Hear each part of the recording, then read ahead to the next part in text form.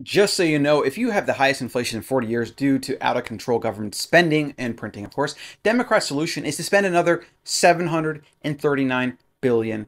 That is almost $8 trillion. They throw around these numbers like it's nothing. It used to be billions was a big number and like, oh my gosh, the government's going to spend billions or a few billion, right? I think the TARP Act was like a bailout of a few billion or something. And then recently with the COVID, 7 trillion.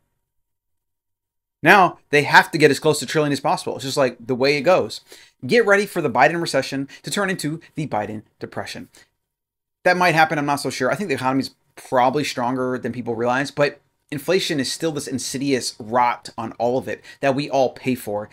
And it's sad because most people don't understand it. They don't want to understand it because it requires learning financial literacy, like, and maybe studying a little bit of history and understanding like how to protect yourself and maybe buying some assets and not just spending money every weekend and going into more debt. I mean, it's sad. And people are going to really understand it when we have 50% inflation, hyperinflation.